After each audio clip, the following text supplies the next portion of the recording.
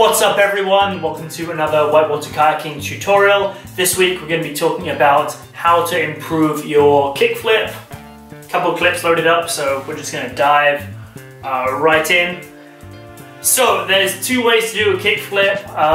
There's the more basic way, which is to drive up the wave and then kind of back dick roll over the top. And there's the slightly more advanced way, which is what we're going to be talking about in this video, where you're going to drive up the wave and kind of do more a Pan Am style of kickflip over the top of the wave.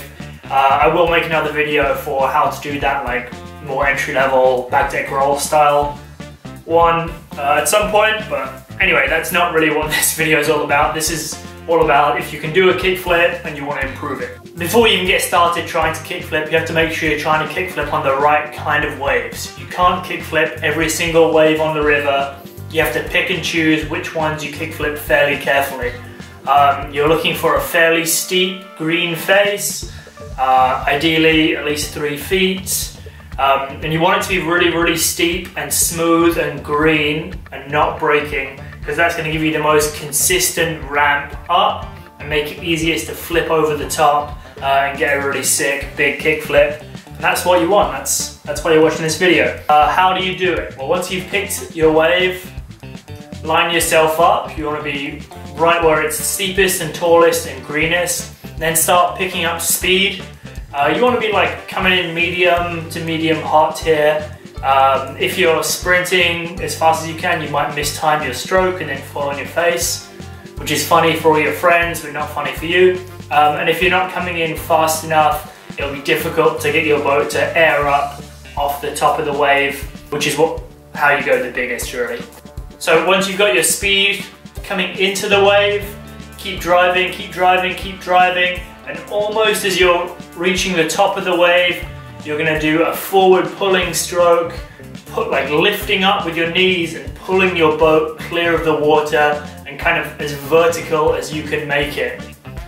As your boat continues to rise and rise and rise, once it gets to the very apex of its rise, you're going to turn your paddle to the back side of the blade, is pushing on that green face that you just ramped off of. And then you're going to do a pushing downstroke and flipping your hips over your head. So the real thing to concentrate on is pushing down with the back face of your paddle while simultaneously trying to make your butt go over your head.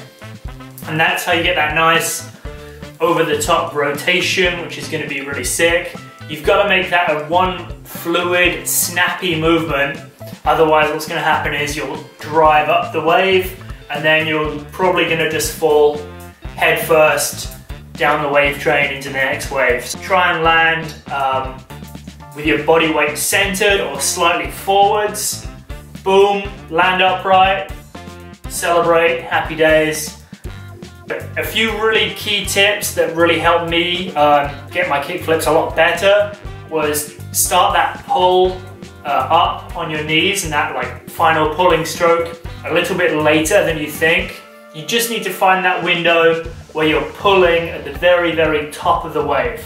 And the thing I found the hardest, but is probably been the most useful thing, is there's a fairly significant pause when you're at the apex of your rise there before you start snapping your boat over your head. And the more you can really exaggerate that pause and then snap really aggressively, the cooler kickflip you're going to have, because it's going to be nice and aerial and you'll be nice and head dry, and that's sick. Alright, those are 3 key points to take away.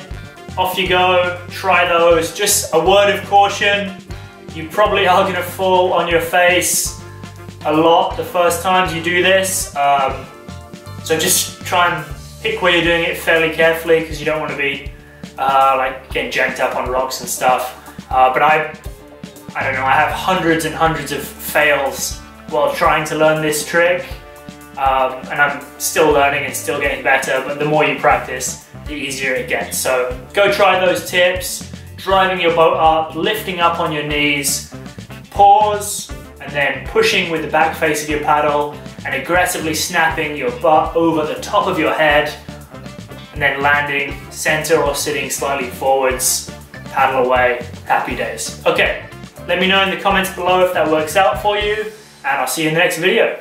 Peace.